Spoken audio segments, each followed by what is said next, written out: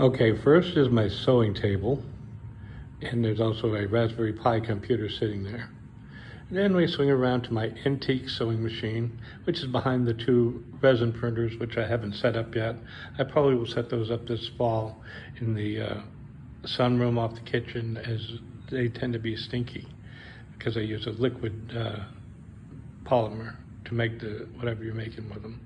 The yellow one is the printer. The blue one is the cleaner. It washes the parts down after you make them. And we swing around to my old 3D printer, which is obsolete, which I don't use anymore, so I'm going to take it apart and salvage the parts. And we swing around, there's my laptop, and I use my laptop to look up circuit boards and stuff. Now we get into the good stuff, my electronic workbench. First of all, I got a new oscilloscope. It's solid state. It's all digital.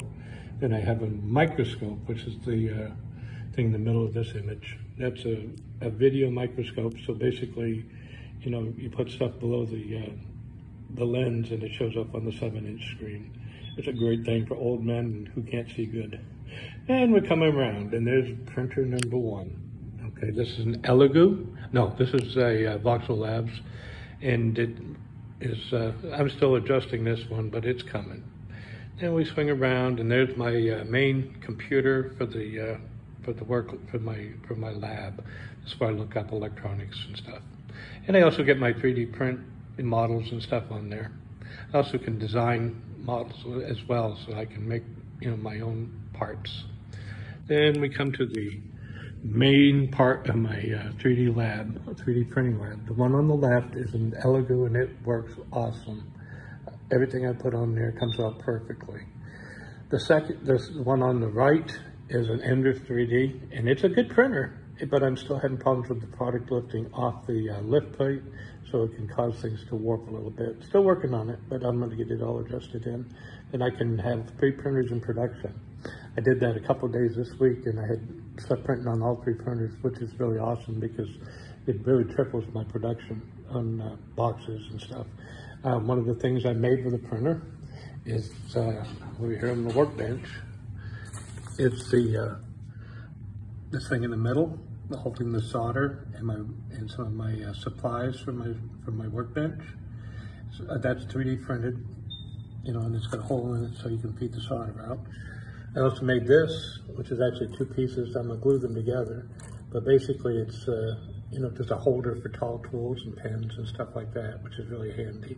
Which you can see, I finally got something that's, you know, made for soldering on. It's a silicone workbench, you know, cover. So, you know, it's flexible, but it's heat resistant, so you can drop your iron on it and not burn it. And then, of course, I've got a reworking station. The top one is a hot air gun right here. And it's temperature controllable. And below that is the solder iron, which is sitting over here. It's also heat controllable as well. So it's kind of handy. It's got a USB port on it, which I'm using to run the microscope. It also has a DC power supply built in. So, and I've got plenty of lamps on there so I can see. And then we swing around, and I finally get some decent storage racks. These are 5 foot tall. I've got my filament for my printers up there on the top shelf. I got some test equipment and solder irons that I collected over the years on here. Then I've got parts. I've got my electronic parts. They're kind of organized, but I need to get a Sharpie. I can't seem to find mine, and so I can label these boxes as to what's in them.